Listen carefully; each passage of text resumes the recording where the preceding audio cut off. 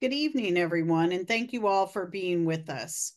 I'm Patty Ames, the Canon for Christian Formation and staff support person for Becoming Beloved Community.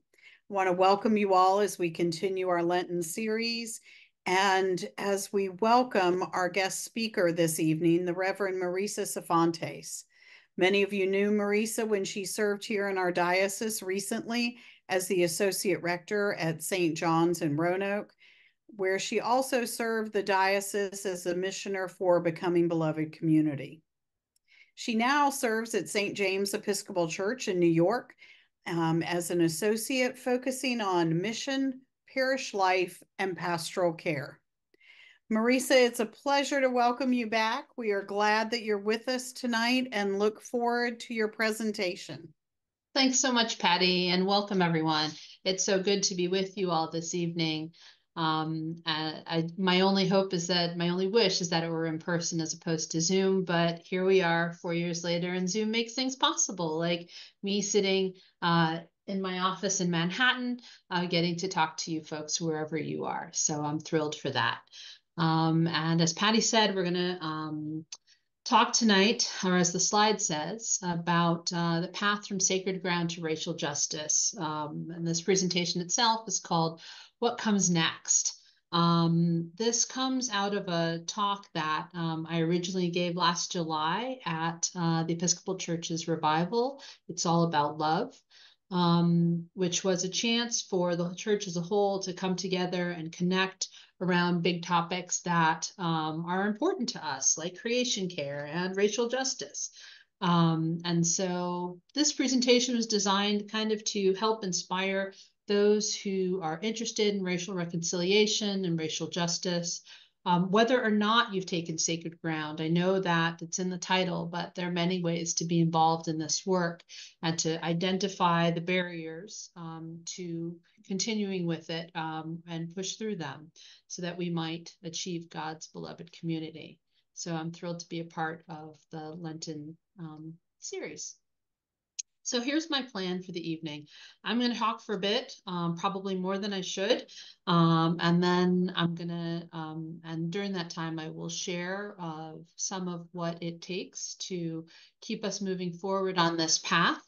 And some of what's important if we're going to do this work well.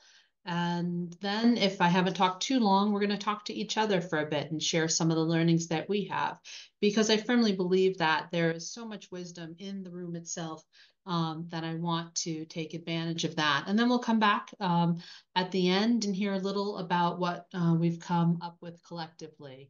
Now that's the plan. Things go sideways and change, and so if we need to, we will adjust. But although we're all used to Zoom by now, we do hope and ask for grace, especially since this is the first time in a while I've actually driven a meeting myself.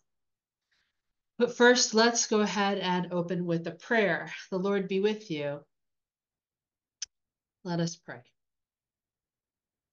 Loving God, you wonderfully made all things and all beings, and yet we, the perfectly imperfect, still have so much to learn and to do.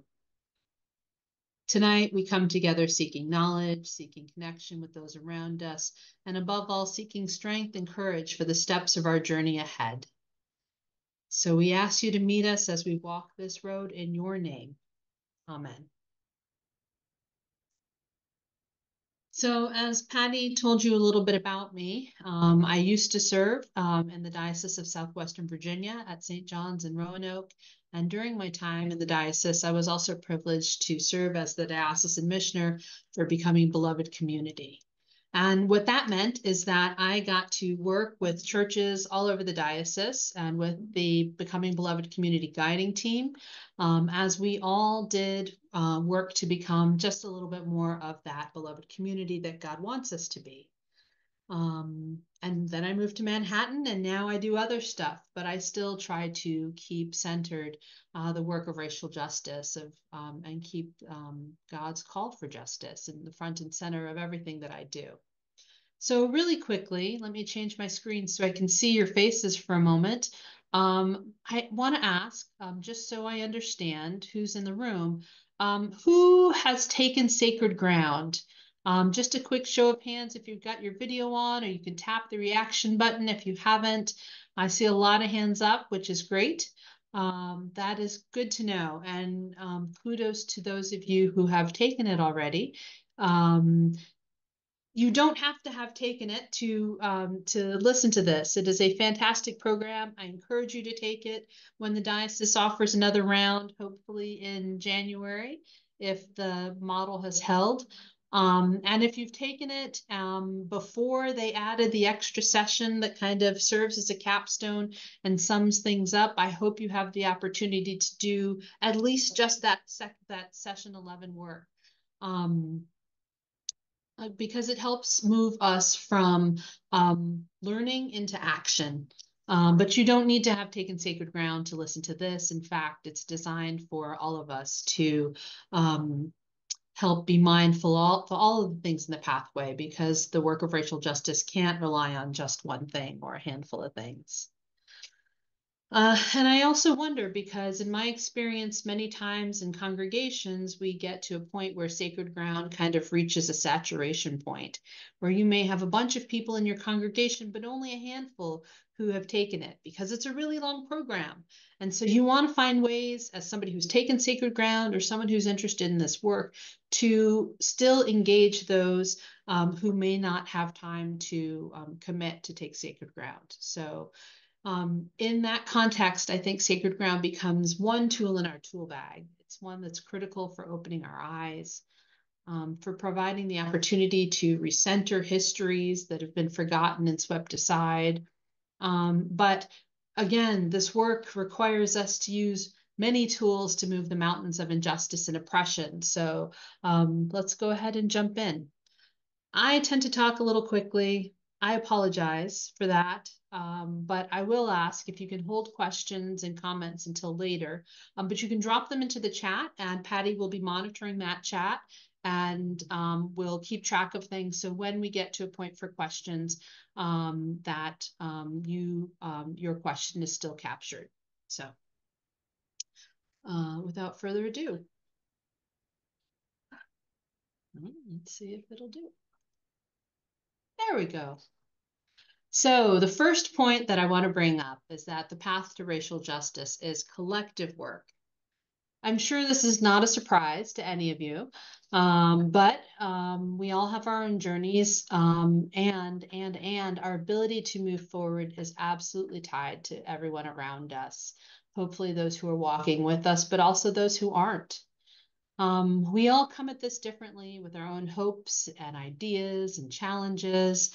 And fortunately, I think someone far smarter than me has come up with a way to put this in a graphic. You've probably seen this already since you're in Dioswava, and this is one of the ways that we talk about the work of racial justice.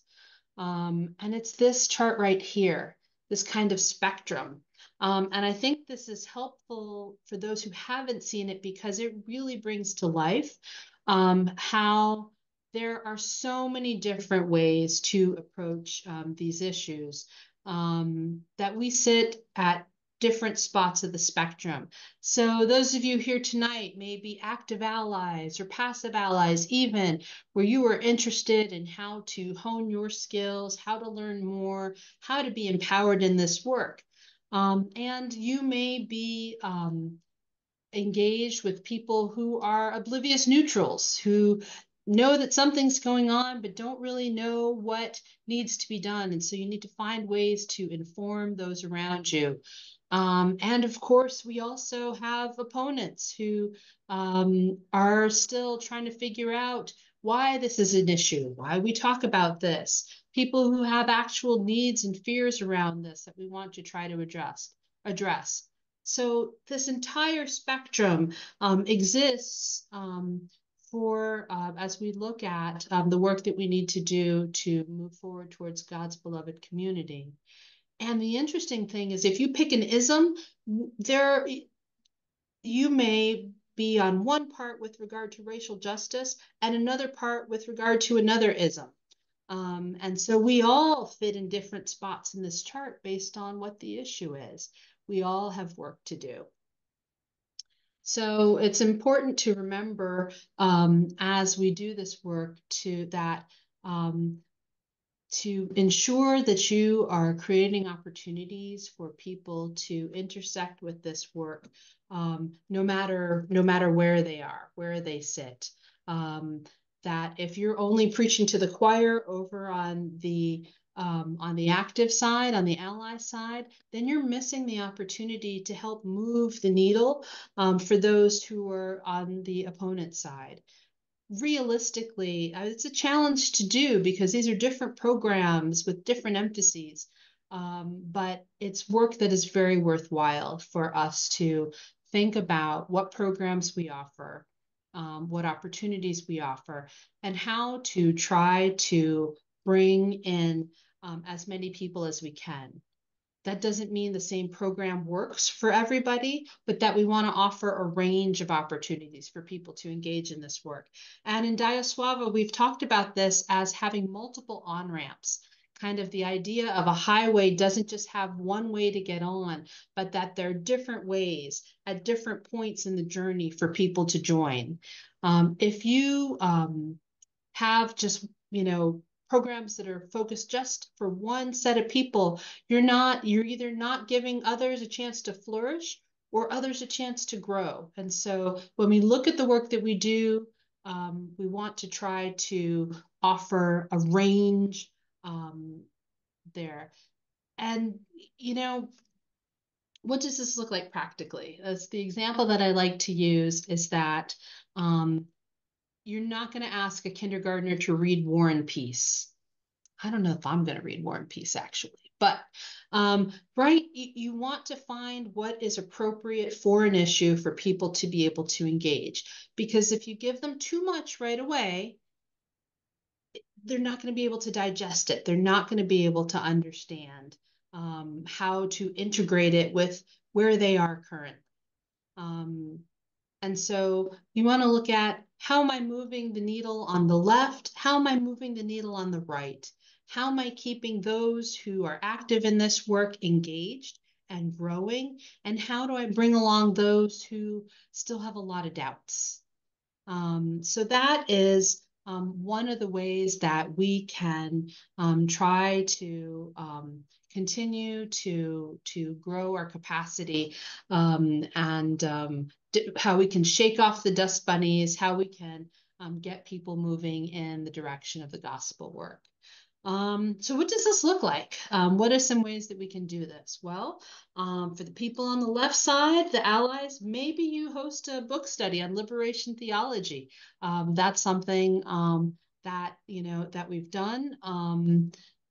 Or, maybe for somebody on the right-hand side, instead of, really digging in like that, because maybe they're not ready, maybe you talk about what the disparities are in the healthcare system, different outcomes for people of color, something that's very data driven, something that is educational, but allows somebody to dip into the issue and understand just a small part of it, right? So that if this group is reading cast, this group is finding a way to engage in one piece of something in a way that helps to bring them along. And you never know what may happen as you continue to do this work and offer different types of opportunities. Who chooses to engage? Yeah. And so number 9 is the path to racial justice is sustained. Has anyone ever been to Niagara Falls? Show of hands really quickly if you've been to Niagara Falls. I see a couple there. Okay. I grew up not far from Niagara Falls. I grew up in Buffalo, New York. And one of the things that's always been super, super interesting to me about Niagara Falls is that the falls didn't start out where it is today. The falls started actually way, way, way downstream of where it is. And over time, the force of the water going over the rocks has eroded the Niagara Gorge to where the falls is today. And that process even continues. Over time, the rocks fall in, they have to clear them out because the falls is still growing. If you think about something like Niagara Falls, as big as it is, and the rocks as hard as they are, growing, you can see over time how things can change, even in glacial time. Um, or you can look at how just a plain rock and water dripping on that rock will slowly change the rock, carve it out. Um, so that's kind of what the path to racial justice looks like. It's something that we have to pick up and continue. Just continue those drips, because over time you're changing. You are changing, and the people who you're reaching are changing, and they may not even know it. But slowly over time, the work that is done helps to produce results that you don't even realize in the beginning. We like to say that the opposite of love isn't hate, but the opposite of love is indifference. And, you can't fix this all at once. But by continuing to chip away, by continuing to drip slowly over time, you can do amazing things, amazing things. All right. Number 8, the path to racial justice is multifaceted. In the Episcopal Church, we love to read a book. This is one of my favorite things to say. Um, and even people on the left side of the spectrum that consider themselves allies, you get caught in this do loop of wanting to know everything, and you forget that we actually are called to be the hands and feet. We will read a book and host an education, pat ourselves on the back because we've done something. And the reality is that there's so much more that we can do.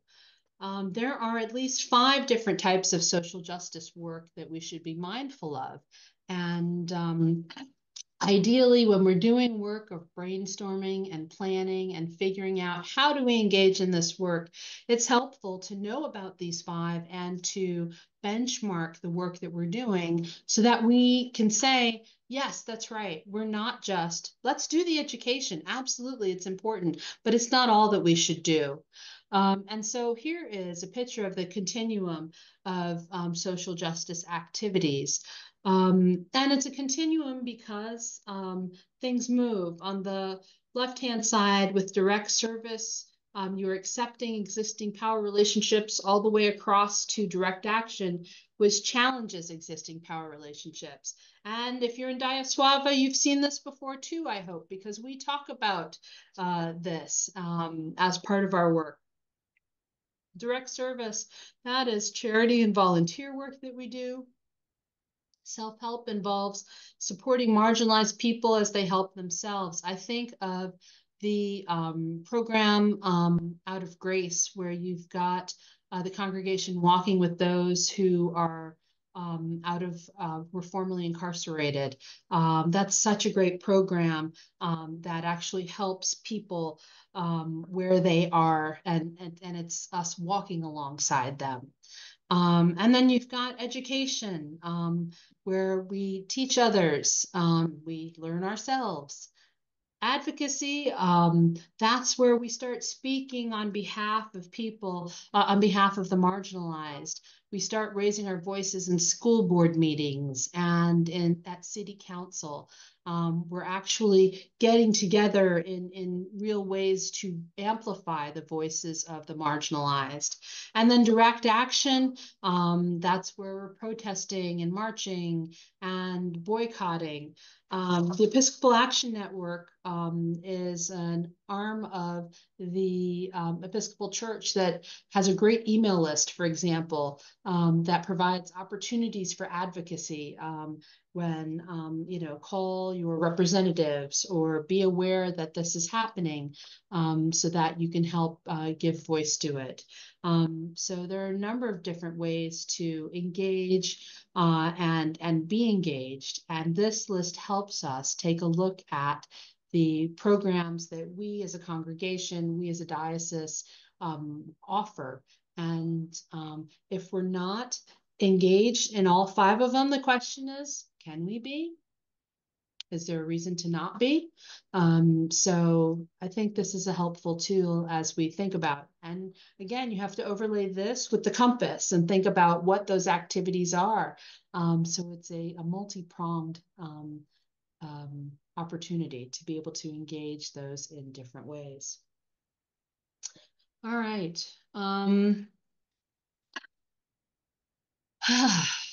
Does this need to be said? The path to racial justice is uncomfortable. I hope we can be honest about this, and because I think it's important to be honest about.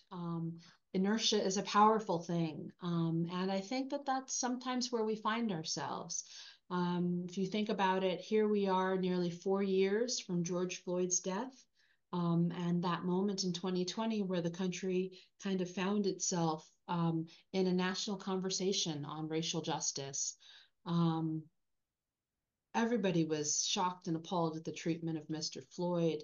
And I remember the shared outrage, the people who took to the street, bishops gathering to, talk and walk and pray on behalf of racial justice with those around them.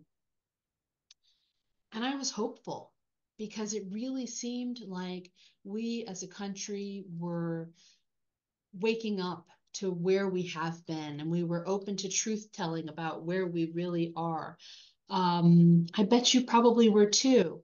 And so it raises this question where we sit now in March of 2024, and our conversations around banning books in school that make plain our shared history and equality and inclusion have become hot button words all of a sudden. It feels like we're losing ground. And still, even with that, the work remains. The work of racial justice demands that we have difficult conversations and that we make difficult choices. And this is the work that we are called to as Christians. It is critical for us to be able to cultivate the skills then that help us have hard conversations.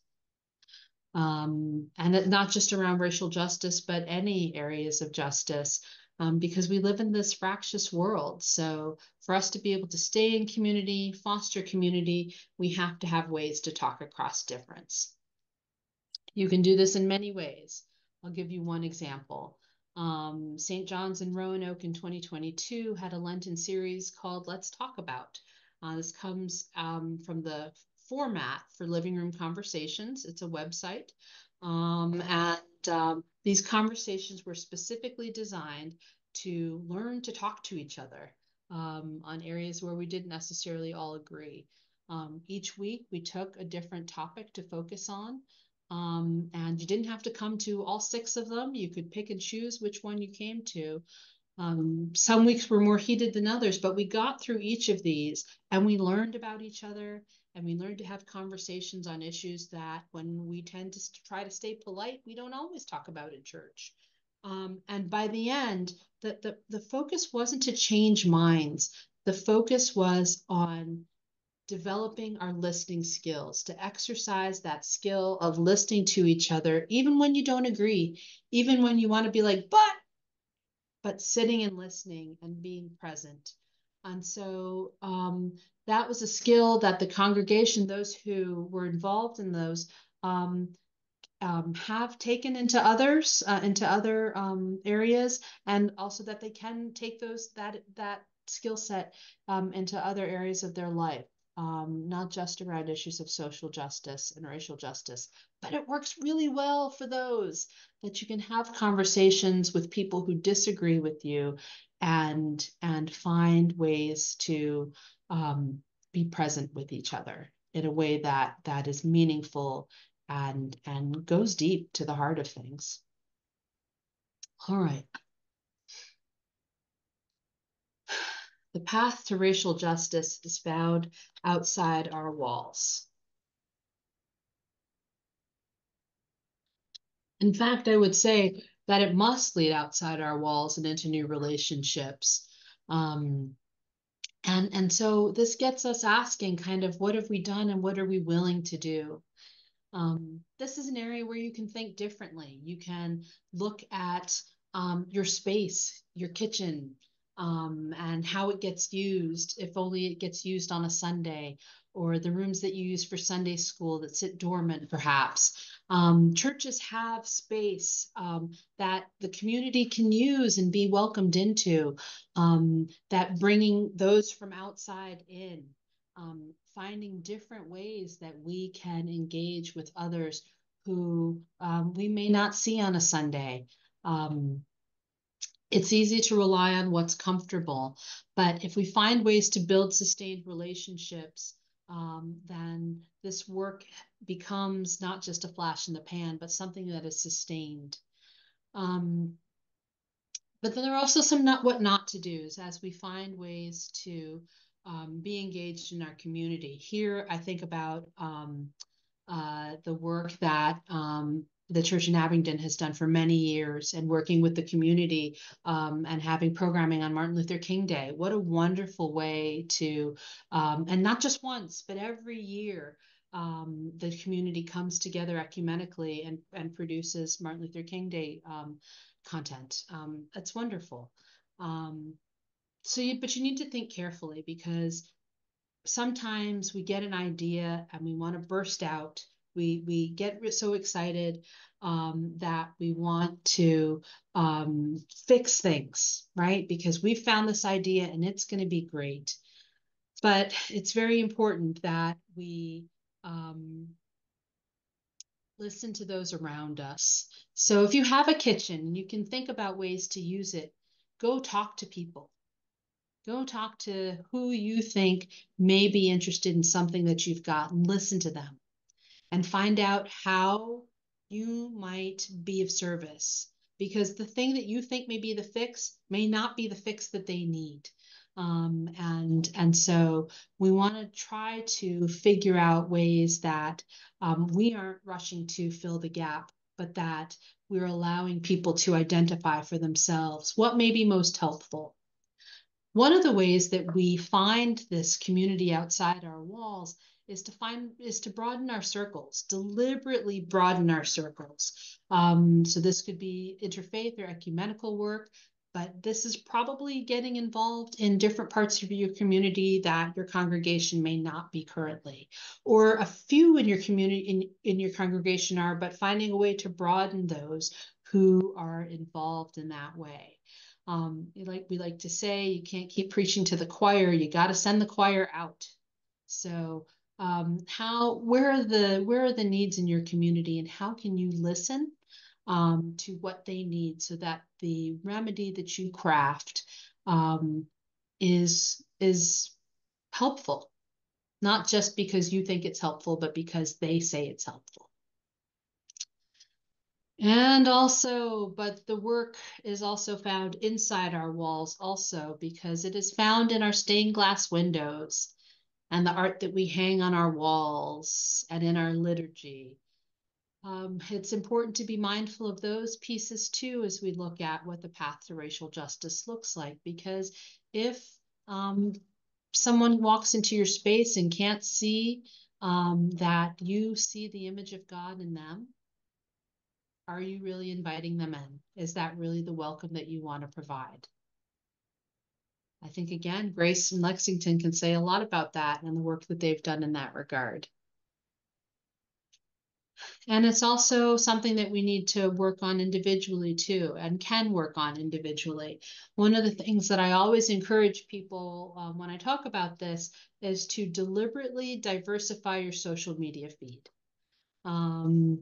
If you're not on social media, good for you, fantastic. But those who are, figure out who are voices that you're not seeing in your feeds, and start following some of those people.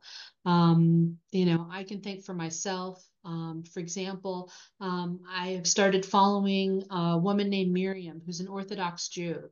And she gives a peek inside her life to people who aren't Orthodox Jews, so that we can learn more about our commonality and how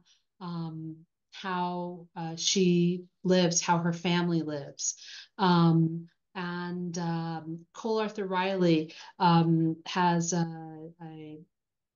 not only she's written books at this point, published Black liturgies, but she also has a social media presence that shares a lot of racial justice related materials, things to help get you thinking, in part because they're not focused at you. Black liturgies is focused at people of color.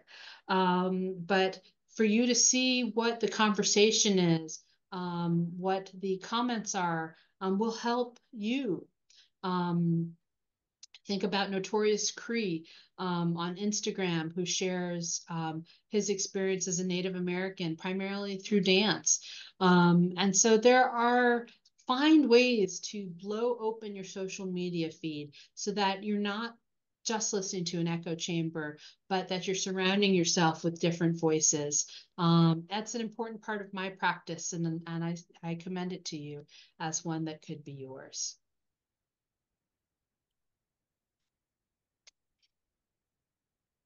The path to racial justice is not all about racial justice. I know this sounds controversial, perhaps, but stick with me. And this is the idea that we are all in this together, that our liberation and our salvation are tied together. I know that there are other opinions on this, on how we center things. Because it's easy for one issue to get lost as we talk about different things. It's easy to get overwhelmed as we think about the full slate of issues that we could talk about, that we could engage in. There's a lot of work to do. And so what I think this means is that we should create our team or find our team, create our plan, know our audience, and look for ways to build success. We might have success in one area, but then let's keep chipping away at the other. We are our liberation is tied together, and there are a lot of isms. So we want to find ways to engage in ways that are meaningful with as many as we can. Number 4, the path to racial justice is emotional work. Instinctively, we know this, but I think it still creeps up on us in different ways. And I think it's important that we have to remember that this is a marathon and not a sprint. As the saying goes, we have to remember that the goal won't be accomplished in our lifetimes and maybe not in our children's lifetimes. But that doesn't mean that we don't have to do this work. But the reality is that it's hard and it can be disheartening. So in order for this work to be sustained for us, we have to approach this as a lifelong journey. We know that we're called to this as Christians, but in order for us to do this in a sustained way, we've got to gird ourselves for this work in a way that is meaningful. And so how are we mindful about when and how we do this work? How do we care for ourselves as we do this work? That's an important piece that gets forgotten all too often. That may mean that we continue to grow our skills, that we take sacred ground again, that we look for other opportunities, that we attend the beloved community track at annual convention, diocesan convention, to be able to learn more about what others are doing in this regard. It may mean taking participating in a Lenten series like this one. And it's being mindful of those spaces that we can surround ourselves with those who are in the same quadrant of us, because it takes work to continue to push the spectrum.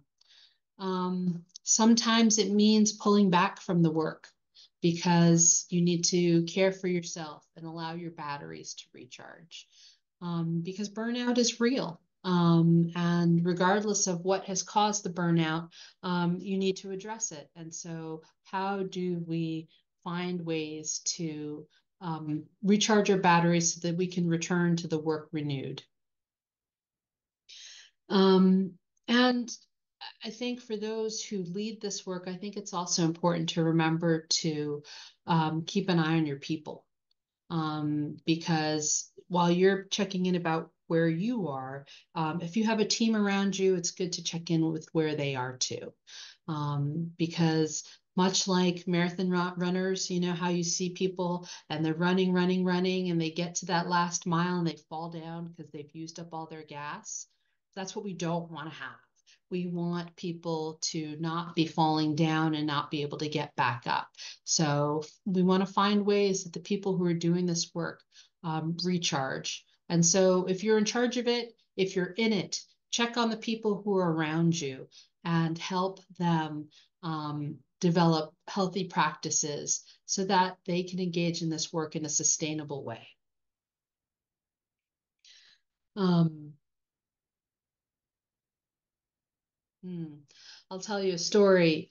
My thesis, when I was in seminary, looked at the emotional labor that African American clergy spent primarily in the summer of 2020 after the death of George Floyd, and had a lot of rich conversations about what their self-care regimens looked like during that time. But one story stood out to me, and that was of an African American rector at a predominantly white church. And she explained that when things got really bad in the country, she recognized that she needed to care for herself and for her family so that later she would be able to care for her congregation. And she told her congregation that I need to step away. I can't be your pastor for this because the work is too deeply rooted in for me. And that's that idea of concentric circles and, carrying in, not out. And it's also that idea of when you put on oxygen masks on the airplane, when you get on and the stewardess tells you, put on your own mask first before you help somebody else. And so it's really a reminder for you to be able to check in with where you are and with those around you, so that we can all stay fueled up for the long run. And my pro tip for this is when you're meeting with others on difficult things, it really helps to have good snacks. Um, let's see. And then let's go. You know this. The path to racial justice must be truthful. And I hope you've seen this too. This is the labyrinth that the Episcopal Church uses as an illustration for its racial reconciliation work. And so you see the four quadrants that are there. We've been talking all about them today as we go through the different um, points. Um, but we are called to tell the truth about who we are and where we've been. Um, I think this is particularly relevant for the Diocese of Southwestern Virginia, and how it came to be the diocese that it is today. You can learn about this story as you do the Racial Justice Stations of the Cross. I think, Patty, is that next week that you're doing that?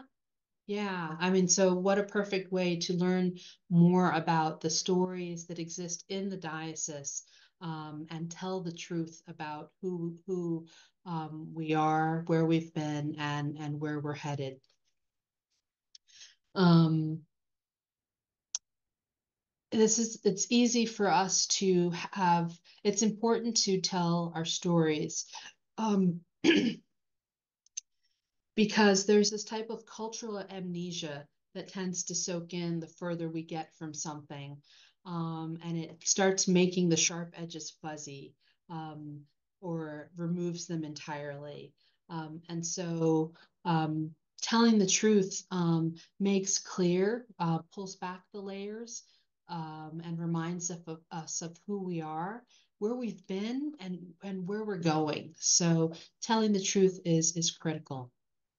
The other reason I show this, the labyrinth here, is because it's important to remember that how nonlinear this work is.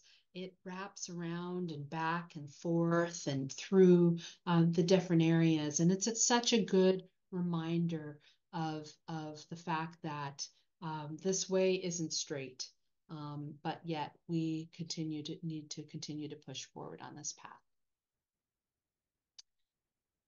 Okay, here's the last one for now. And that is that the path to racial justice seeks to repair. Because you can't have reconciliation without repair. I know the word, that some use for this is reparations, repair, reparations. And I know it's a loaded word, and that if you immediately say this, then you've got people who are going to shut down and just stop listening to what you have to say. But that doesn't mean that that has to be the case, because again, the root is repairing relationship. That's what reparations is designed to do. And it's also where some of the most careful work has to happen. Um, Repair happens in all kinds of ways. There, you should not have to just turn away from in order to seek repair. So, Patty, I'd like to. We've got. I was going to break out into groups here, but we've got a small enough team that maybe we open it up for conversation a little bit. And because what I'm hoping is that we can talk about where you find the sticking points in your own personal work and that of your community, so that we can talk about that a little bit. And we can probably, I don't know if we want to stop the recording for this part and then come back so people feel that they can share. My last slide, and we will, and then we can talk some more if we need to. Here we go. All right, can you see that again? Oh, nope, not yet. There we go. Here it comes. Okay. All right, last one. I can get it to change. Our path to racial justice. This is the most important one, right? Is our gospel work. And we tend to not talk about this. We talk about all the other things or realize them, but this is what we are called to do. It is embedded in who we say we are as Christians. And so that is why we keep talking about it. This is why we keep trying to find ways to engage in it. I think of the words of Cornel West here, that justice is what love looks like in public. And we are all called to be people who share God's love with the world. Our baptismal covenant reminds us of this, as we think through all of these questions. And as we will say, when we come together for Easter service in just a few short weeks, somehow, the fact that we're here at Easter already.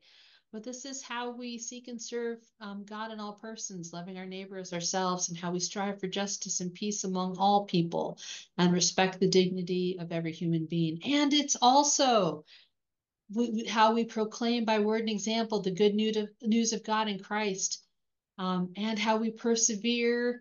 It is all of these questions. This is the work that we are called to do. We're super good at answering our answer to question number one. And so the question becomes, how do we do the rest of it? How do we integrate this work of racial justice into our lives, how we live out our faith? This is our work. This is what we are called to do, and who we say that we are. And so my hope is that through listening to this and through the work that the guiding team is doing, that you sweep out your dust bunnies and find ways to build multiple on-ramps, so that we engage with people, even those who may not know how to drive a car yet. Um, and that we find ways to keep dripping in the water, because over time we know that we can eat away at the rocks. And may God be with us on the journey. Thank you so much, friends. It's been a pleasure. If you have other questions or want to chat some more, I am happy to. But that's what I've got for you tonight. Thank you so much, Marisa. This was so helpful to go through those steps with you and hear those details. I truly appreciate that. Does anyone have any questions they'd like to ask Marisa or to put in the chat? And if you haven't looked at the chat, I put a couple of things in there that Marisa spoke of. I will also send a follow-up email tomorrow to everyone with a couple of those resources and things that she mentioned. Any questions, comments? I have a question, Marisa. Yes. So, with regard to how this work gets led and done um, in a diocese, um, I know each setting is different, but um, there have been times when the church has been more forthright about uh, the general requirement that every diocese um, be engaged in this work in some measurable ways. Um, you know, are there forms of mutual accountability, or are there measurable things like that, standards that you think are helpful in general, or is when you in the work that you're doing in New York, uh, have you found anything different about the way it's done in New York than it's been done in Diocese of Southwestern Virginia that you think is useful for us despite the different contexts? Yeah, such a good question. I'm so glad you brought it up because one of the things that I wanted to say, and actually, I think New York is figuring out where it is with regard to this work. But there are other dioceses that do it really well, are engaged in some very real ways.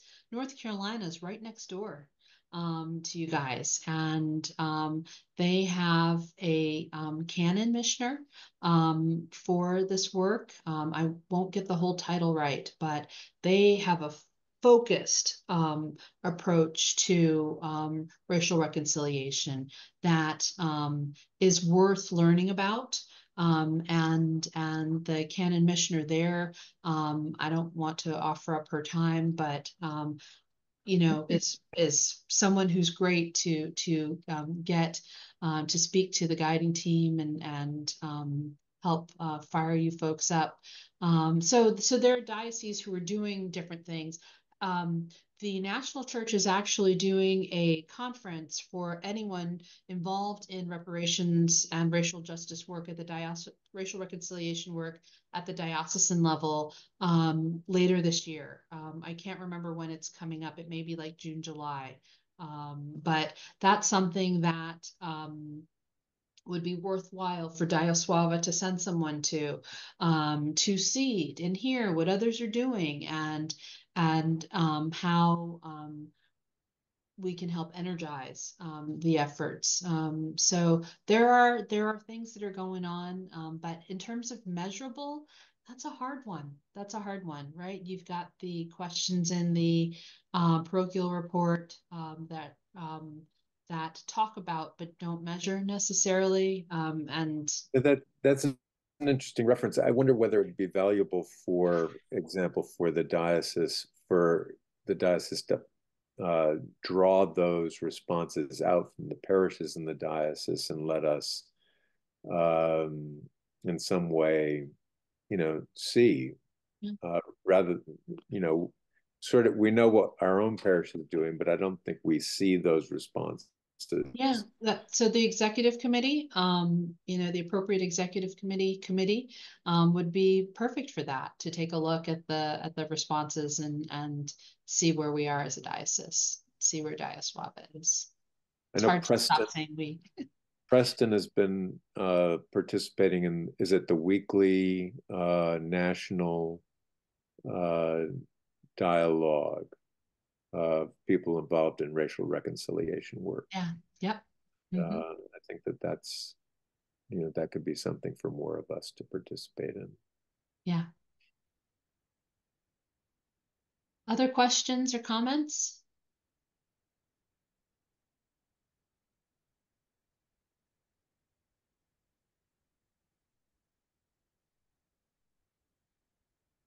All right. Well, thank you so much for being with me this evening.